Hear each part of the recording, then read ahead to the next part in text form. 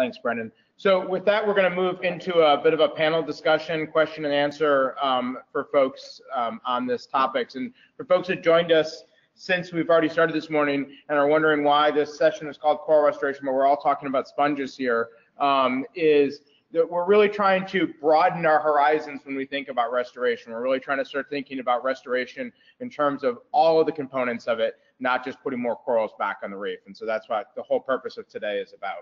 So with that, we're going to start taking questions in the room. And if folks have questions that are on the webinar, go ahead and type those into the questions box, and we'll go ahead and get those there. So Allison, are you doing microphone or? Yeah. When you... So questions in the room for the panel.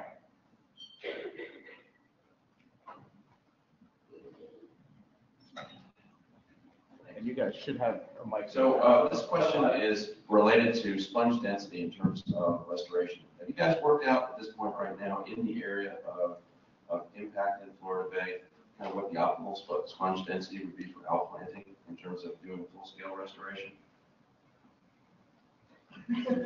Why?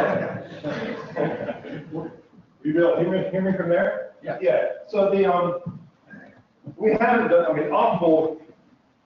One has to define optimal. Yeah. Right. I mean, so that's really kind of the issue. What we've done is when we've done our restoration, we see high and low biomass. Our high biomass sites are the median of a normal natural site, and our low biomass are 10% of it. So the answer is, no, I don't know what an optimal was, but on our experiments, we've just tried to get up to what is the kind of natural range. Now, what Marla didn't get a chance to talk about, though, is one of the things that really plays into this, though, is that in these shallow water environments, and as Brendan was saying, even on the reefs, but certainly in the shallow water environments, there's pretty good evidence now that these things are probably competing for food. Who would have thought these sponges are just, they're filtering so much water. And so Marla's done a series of transplant experiments, for example, that show if we have a high density, even in high density and medium density areas, we get vastly different growth rates of sponges that we've moved around. So if, again, in terms of how does one define optimal, right? If we put too many out in too dense an area, we're going to reduce growth rates and probably reduce fecundity. So one might want to actually, maybe put out more sites, right, and perhaps lower density so you don't retard growth. So it's a complicated question, really. Can I just chime in real quick with that? So if you're interested in density, there's some good work by Stephen Sweat from, I want to say it was done back in early 2000, earlier than that, but they've done large-scale surveys of sponges in Florida Bay. And so we know what some of these densities were before these die-offs happened. So they've got at least 2 papers, I'm going to say, that looks at some of the community there. There's another really interesting paper that relates to some of this work by Peterson et al. I forget what year it is, but they're 2005, 2006, something like that. Yeah, that's right. So they're and what they've been able to do is calculate essentially the density that would have been around and able to control these phytoplankton blooms that really were sort of we figured are driving these patterns of loss. Right. So both of those I would recommend.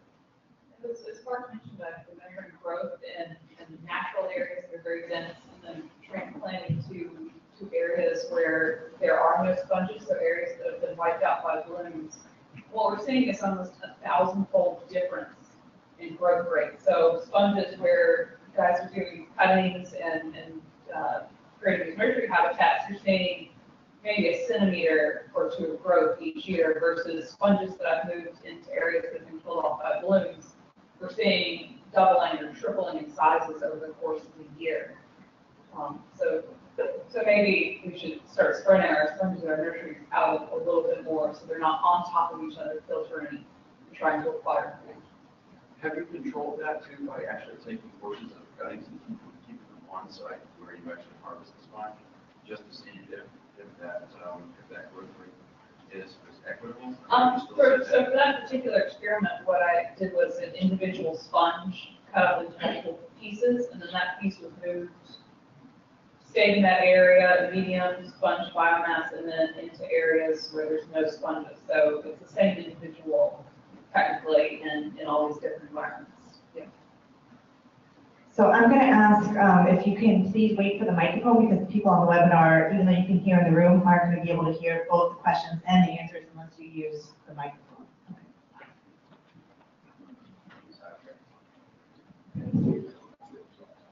Hi there, great panel session. Rob Butler with the Nature Conservancy.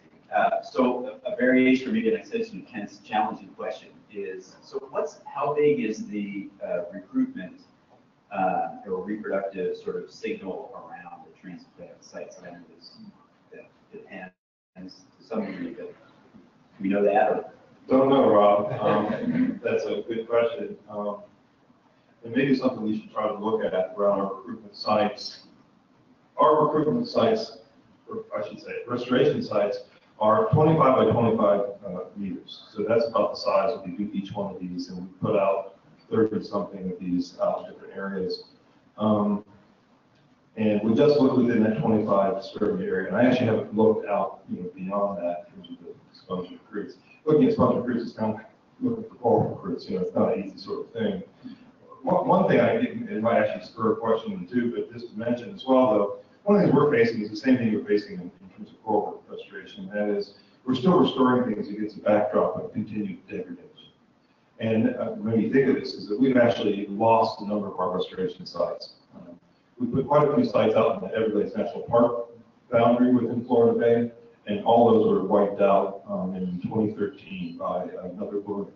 So these cyanobacteria blooms, the sponges are quite capable of removing bacterial size and cyanobacteria at lower concentrations. But these blooms exceed the densities at which they can really effectively filter for you. We don't really understand the mechanisms of how they die or anything like that yet. But that's something we all, against climate change, should you be restoring coral reefs? Right? That's a question we all have to kind of deal with. Should you be putting frags out there if temperatures are continuing to rise?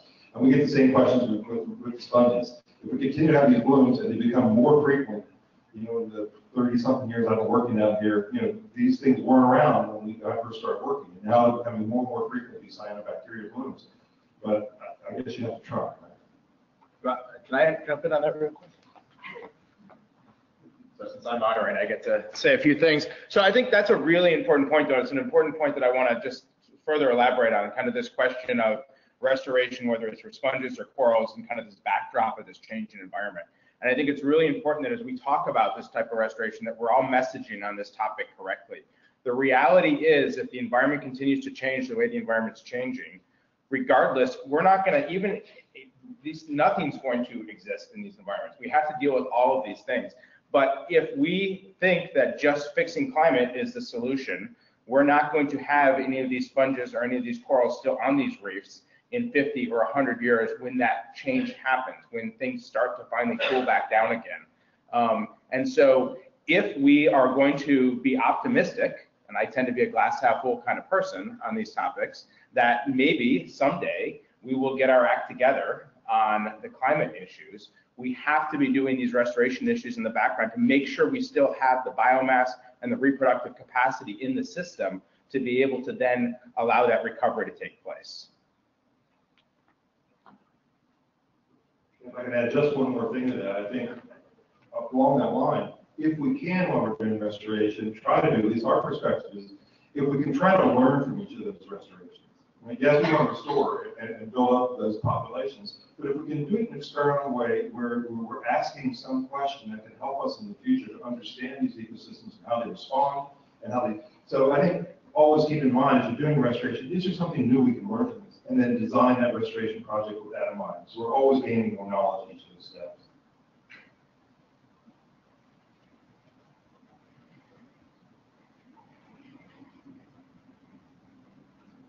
Yes, I noticed that where the sponges died is the hard ground areas. They're just to the west of the Florida Keys, which is downwind.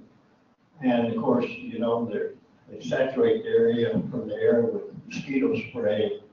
It's been going on since the early 70s. I wonder if anyone has considered doing any bioassays just to see what these various pesticides do to live coral. Yeah, Dean, question, the answer is no, nothing to my knowledge has been done with pesticides strictly nailed on sponges. You know, we've done some work with spiny lobsters and other crustaceans, but sponges, no, we've not. It's the same answer.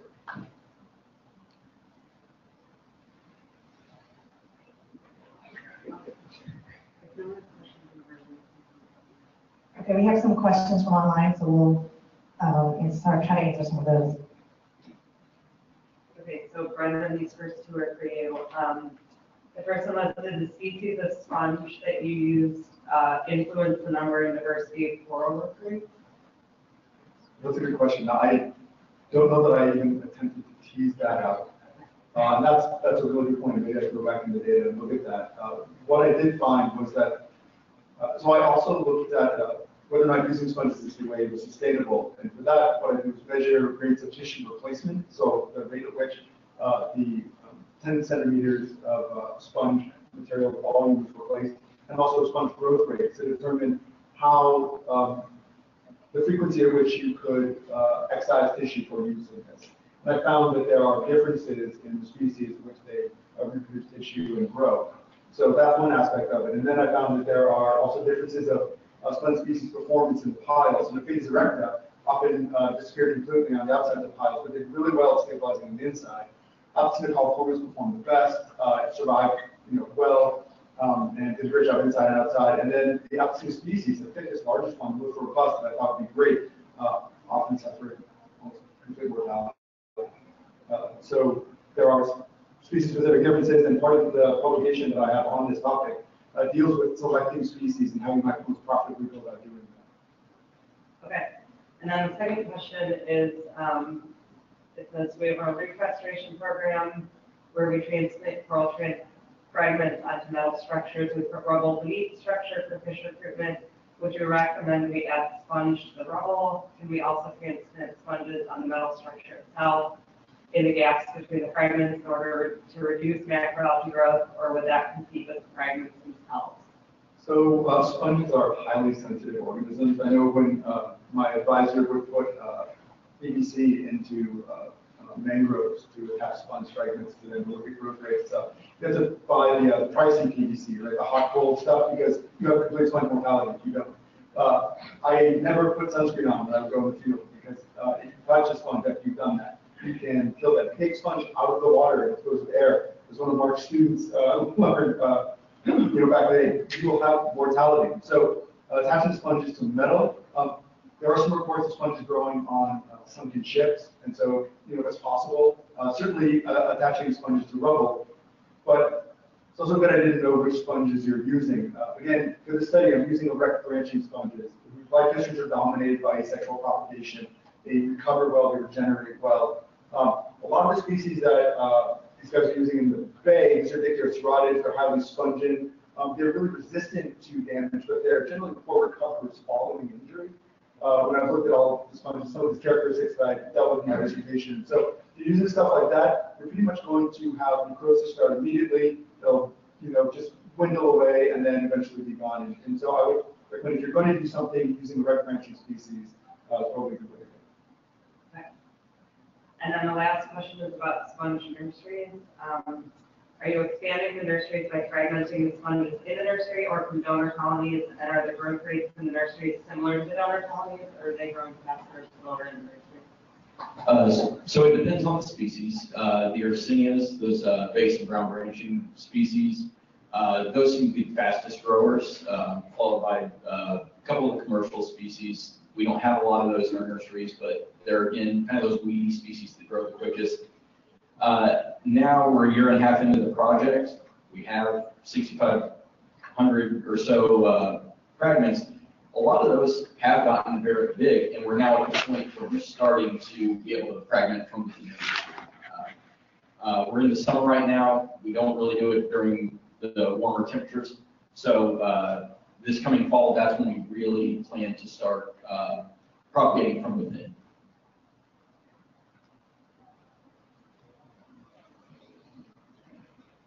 Hi, thank you. The presentations today were excellent. I'm Tracy Ziegler from the National Park Service, and my question is, one of the original long time ago, and I worked at Everglades. One of the original questions with sponge restoration was, could you use sponges to mitigate algal blooms? Like, could you find specific species that were valuable to put inside an algal bloom and help to deter those effects? Is that still a research question applicable, or have you guys found that that's just something that the algal blooms are just too at a high magnitude where that just can't be conquered, or is that still something in progress? Yeah, hi Tracy. Yes, we worked with you guys very early on when we started doing some of this work, and not us, but others have started to look at much more detail about the dynamics of these cyanobacteria blooms. And it's a complicated, like so many things, it's quite complicated. There are changes in the clades of cyanobacteria that when they become bloom-like, there is an actual genetic change. One species becomes more dominant. And the problem is that they also become chain-forming, quite mucilaginous, and so that's the issue. So we certainly do know which species of sponges are most resilient, and so we certainly know that. And if one could produce enough of those in an area, again, I think theoretically, yes, you could mitigate it. But the problem is, these blooms are big, and we're talking about, a restoration site that would have to be enormous to be able to mitigate it to the point where it wouldn't then jumpstart that second clade that becomes really kind of the death knell for these. So it's one of those things that's theoretically possible, but you'd have to put a heck of a lot of effort into something like that. But I think with FWC and this whole idea about kind of scaling up, I think the more they can do with that and community involvement, I think we're going to see better results in terms of these restorations. But against this backdrop of continuing climate-related issues, it's hard to say what the long-term prognosis is.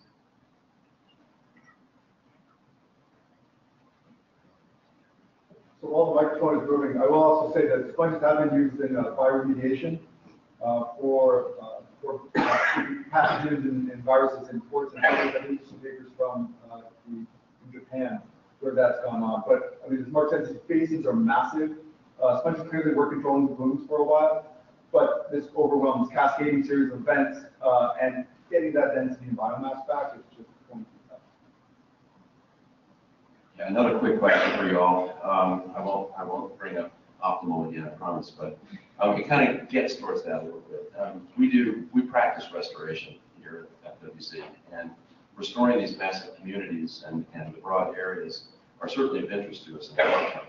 And I think that there's a good possibility we could potentially have funding to assist in that process.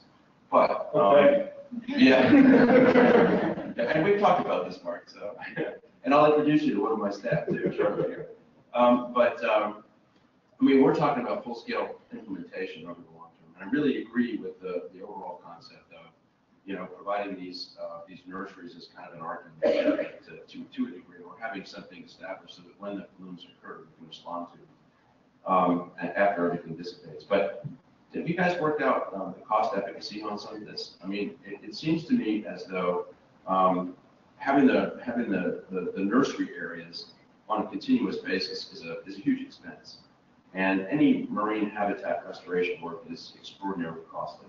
But in general, have you worked out kind of a per acre basis for restoration, full-scale restoration, when we're talking about diverse communities and all? Being that we're not conducting a large-scale restoration yet, we haven't gotten it down to a per acre metric, but throughout the process, we've been keeping track of man hours, propagation hours, material expenses, and we've been toying around with some materials to see if we can refine it, but so far, it seems like this method that we've been using for the past few years seems to be the most cost-effective for the time being. We hope that by the end of this project, or once we're to the point where we can conduct this restoration, we will be able to estimate the cost, perhaps in a metric of per acre or per hectare, something like that. Great talk, great panel, everybody. I'm Joe Lopez from Southeastern University, and the idea of restoration with using sponges is great to see it progress. we've done some work looking at the microbiomes of sponges. We know they're filter feeders, they're taking a lot of outlet water, and we published a paper looking at the healthy microbiomes of various species of sponges last year. So I was curious as to if you see any disease in your nurseries, and if not, what else is taking them out of the survivorship? So the one real notable source of mortality we had in one of our nurseries, ironically, the westernmost nursery out past Moser Channel, we did have much less severe bloom that originated in the Central Bay, Rankin Lake area, Mystery Basin area. Appears it was wind-driven in the fall of 2016. Went through the nursery, and in the broader area, we lost a lot of the ground branching base sponges, the Spongia species. The more resilient loggerheads were kept intact, both in the nursery and throughout the surrounding hard bottom habitats, which I would say was to be expected given the species-specific sensitivity to blooms of the past. But nothing in terms of disease yet. Well, that's true, but we've had a couple of sites where when it gets particularly hot, you get this very thick white film that sort of grows over top of the sponges, and every sponge in that particular area will eventually die off, and some of the row-based sponges will start to turn black once that biofilm starts to build up on top of it. But it doesn't seem to be species specific. We'll get it on like there are Cinia species, and will also be on the Spongia species as well. That tends to happen when it's particularly hot, when we get that big boom in whether it's a fungus or a disease that covers all of the species of sponge. So both of those are anacobia, right? Yeah.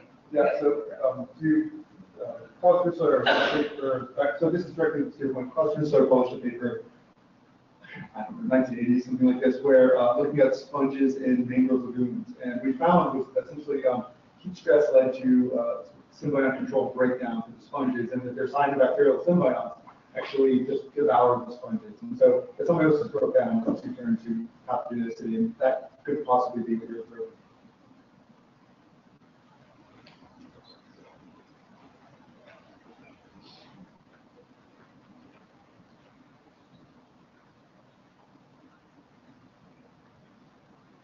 Thanks, Phil Brenner, Florida Institute of Oceanography. Thanks for introducing me to the whole world of sponge restoration. My question really has to do with, if any of you looked at the net benefit of restoration versus some of the negative effects that sponges can have. I'm specifically thinking of flattening of reef substrates or erosion, bioerosion. And if you quantified any of the rates of bioerosion between, say, Holocene coral level versus Pleistocene hard bottom, and what is your overall recommendation with respect to those negative effects of sponge? Yeah, that's a good question. I would argue that those are not necessarily negative effects, right? Coral reefs are not just the sum of accretion. It's a dynamic process. So it includes the breakdown, the reef damage, reincorporation of material, and then recruitment to that material and growth, and accretion, et cetera, on in a dynamic cycle. And I think that some of the early work in the 70s and 80s, when geologists going around the Caribbean and looking at reefs, start taking cores, they realize these are trash heaps of detritus that have been found by diagenetics imitation or work across coral analogy and the things recruiting to them, et cetera. So the reworking of carbonate is actually a functional role of importance on coral reefs. And I completely agree that we're in a situation where things have changed slightly, right? I think if we broaden our perspective, we look back and we say, look, this is supposed to be happening. But if we think about things now, where eutrophication, increased nutrients, that a lot of these sponges that are participating in these activities have zooxanth phthalate as photoendosymbionts, right? And so you get fuel from this nutrients, it drives this, you get increased growth of these organisms, you get increased fermentation and colonization. These are the few sponges that have been documented in the Caribbean, generally within the claonids, but you also have Aquacorophagium, that will overgrow and kill coral, right? Most sponges, there's good work done by Eric's back in the 1990s that looked at sponge coral interactions, and pretty much after not just taking time snapshots, but looking at them in time series, found that they're pretty much standoff interactions. But you do have these corals, you have eutrophication, and that tends to lead to problems and overgrowth. So, I would say that we're trying to use species here that I'm using that aren't bio-erodiers. As a pilot study this entire thing, I went down to the Florida Keys and I found this red branching sponge in the backcountry in the bay.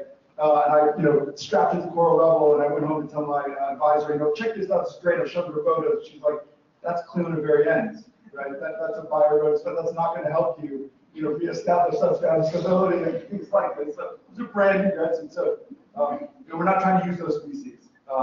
Yeah. Thanks. I think we have a few questions online still.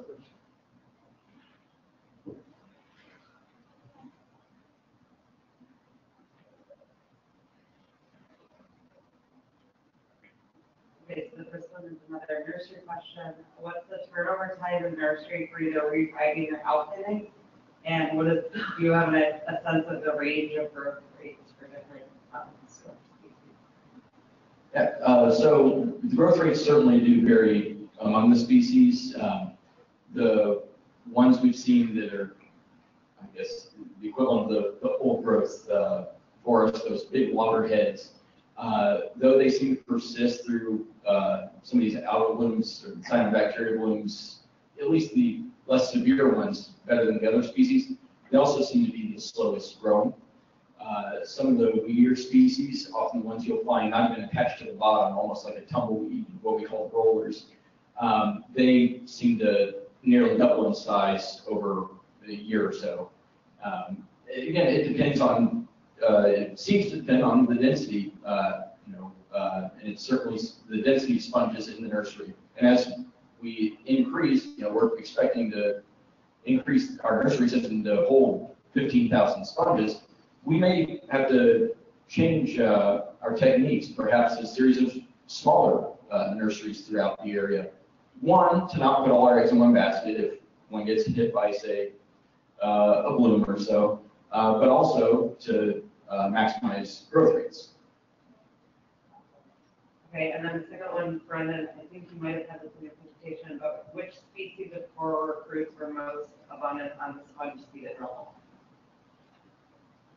So the Fabia was, no, Eggersia, I'm sorry, was the genera that was most common across all treatments. So just a lot of Eggersia in Curacao. But we also had Pedrasis, Copophilium natans, Fragum, I forget all the species in genera that I found, but certainly Eggersia was most common. So if we have to take one quick question in the room, I think, and then we're going to have to go to our break.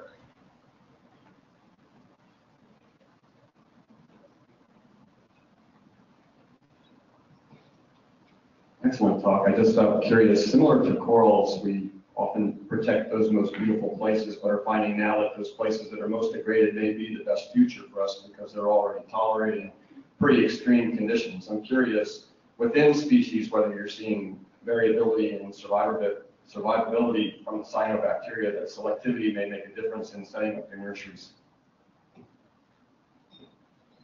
Yeah, that's a good question. We try to get some funding to do that. Of course, we're talking about all the genomic work, which tends to be a little more expensive. And it's hard to know. We certainly in these bloom areas, on the periphery of these areas, sometimes there are a few lucky individuals. Well, we don't know if they're lucky individuals, sponges, or whether they're ones that are adapted to those kinds of changes. And so you're exactly right. We've been sort of hoping to be able to do that kind of work to pick out a few of those and actually see if they're genetically different, and actually then look at the physiological function when we're talking about heat stress proteins or something like that that might work and that might correlate with those genes. There's the genomics of a lot of these sponges is still pretty much in its infancy, to be honest. Especially the ones that occur in the back. We know more about coral reef sponges than we do in the sponges that occur in the back bay areas. That just glitzy, I guess, and so there's not much work been done with those. And it's also, of course, complicated, much like corals. with all the endosymbionts. So it just complicates everything in terms of genomics. So the long answer is really, it's a great question, and it's something we really need to look at, but I don't think there's been much work on that. Great. Well, thank you guys very much for the wonderful talks this morning. We're going to take a 10-minute break and we'll be back at 10:15. Right at 10:15.